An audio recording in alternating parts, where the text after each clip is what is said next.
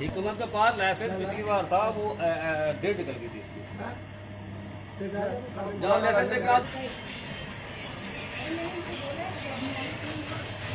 अबे मोबाइल किसका है? मोबाइल उठा, फोन कर।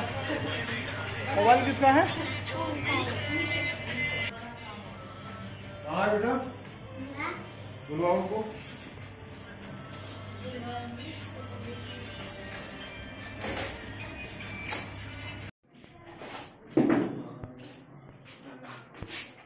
ठाकुर द्वारा के पास डिलारी थाने में एक गांव था, वहाँ पे हम लोग गए। मिल्क केक की एक फैक्ट्री जो है,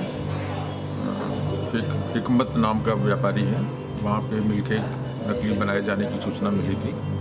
तो उस संबंध में जब वहाँ छापा मारा गया तो वो रिफाइंड सूजी और सफ़ेद पाउडर था, उससे वो मिल्क केक तैयार कर रहा था।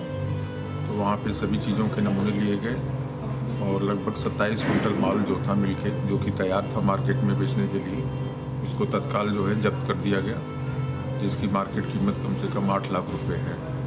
हाँ, दीपावली पे चूँकि मिठाइयों की डिमांड ज़्यादा रहती है, तो उस समय व्यापारी जो है प्रॉपर वे में न तैयार करके कुछ इधर उधर की मिलावट करते हैं। तो उसी के तहत ये हमारे खाद्य सुरक्षा आयुक्त महोदया के निर्देश पे ये अभियान पूरे उत्तर प्रदेश में चलाया गया है और ये अभियान दिवाली तक जारी रहेगा।